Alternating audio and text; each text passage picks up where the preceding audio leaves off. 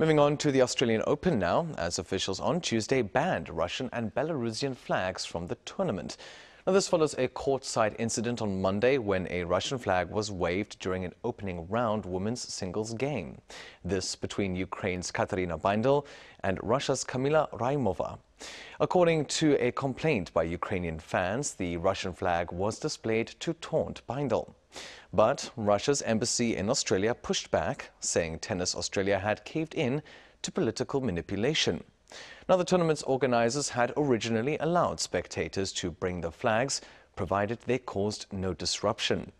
Currently, Russian and Belarusian players are allowed to compete in the tournament, but not as representatives of their countries. Baindl beat Rakhimova to advance to the next round.